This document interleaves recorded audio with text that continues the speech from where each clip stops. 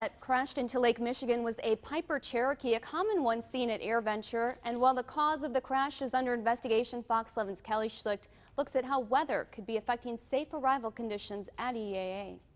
Pilots camping out at the EAA AirVenture say while cool temperatures are a comfort, other weather conditions have been throwing wrenches in their flight plans. We're part of the Cherokee's to Oshkosh mass arrival. We were scheduled for Friday at 1 o'clock. We got weathered out with the storms, the rain and whatever, and they bumped us to Saturday morning at 11, so we flew the arrival yesterday.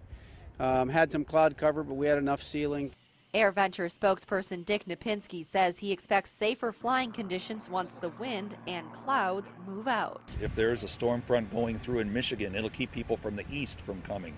If there's one in Minnesota, the people may be following that front through. So pilots, being very beholden to the weather, have to rely on that. And through Friday and Saturday, we could see that the arrivals were down because of the weather. Today would be the day that most people would be arriving. We had 4 mass arrivals come in yesterday. A lot of people stay away to avoid that because that's just kind of a mess to arrive in the middle of that. Unless it's a pre-scheduled mass arrival, the EAA doesn't really know who will be coming to the AirVenture. They find out when the planes arrive.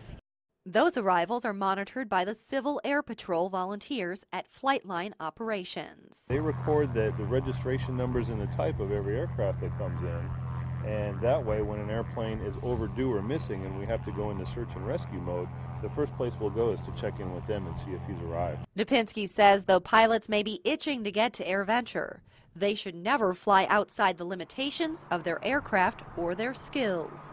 So traveling smarter could make for a smoother landing. In Oshkosh, Kelly Schlicht, Fox 11 News. Particular makes and models of planes can also be affected differently by adverse weather conditions. For example, pilots who fly Piper Cherokees told Fox 11 generally the smaller aircraft can be very difficult to handle if flying through tough weather situations.